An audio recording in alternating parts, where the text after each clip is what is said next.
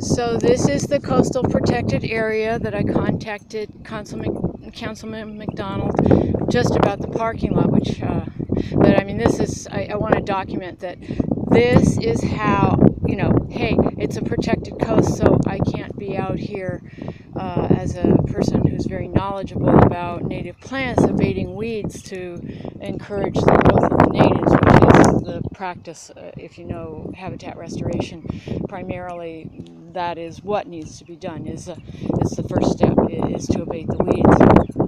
But I was denied because this is protected coast and I can't just be out here, you know, doing whatever I want. Well, Councilman McDonald, maybe you should talk to these people out here and your staff who don't lock the gate and encourage criminal activity in the parking lot there. It's never locked the gate. There's nothing there, but they don't lock it.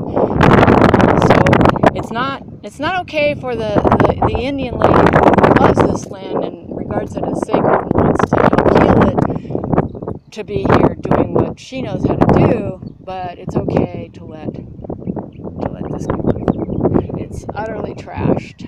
I have shown scenes of Ormond Beach. This is the Perkins entrance, which is so devastating, which is the Superfund site, which is totally contaminated.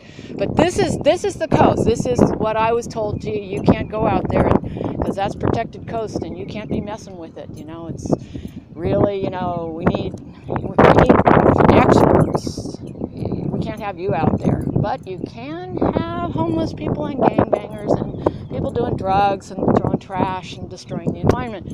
Over there where Walter is, over on the other entrance to this beach, the habitat is much healthier, and I've shown that.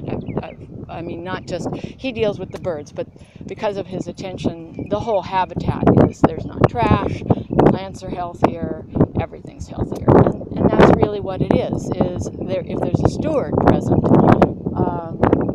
you know, that you don't get destruction. There's a steward. There's someone who is responsible to make sure that people are treated appropriately and that it is healthy. So this is the contrast.